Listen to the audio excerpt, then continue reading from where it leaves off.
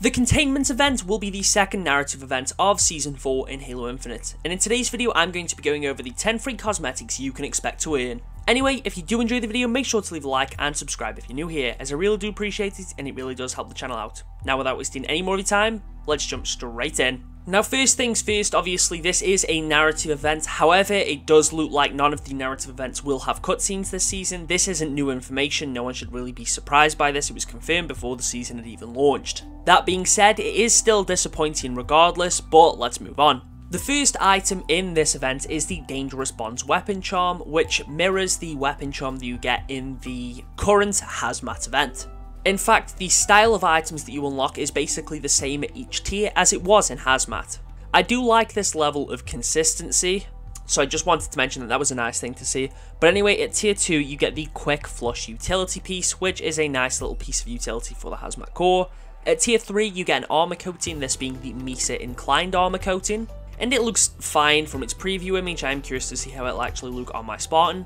Tier 4 grants you the Ecotech Sampler chest piece, which is a very bulky looking chest piece. I'm actually looking forward to this one.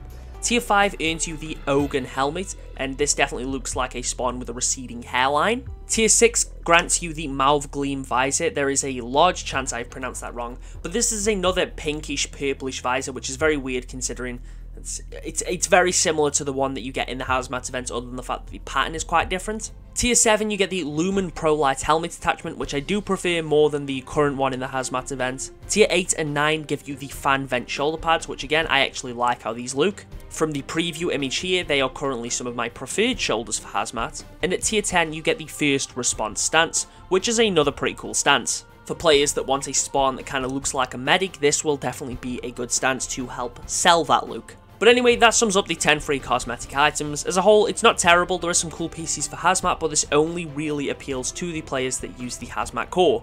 Obviously, you do have things like the visor and stance, which most people will probably want to earn anyway, if you just like the colour of the visor, or you like the way the stance makes your spawn look. But the armor pieces really do only appeal if you like that core anyway.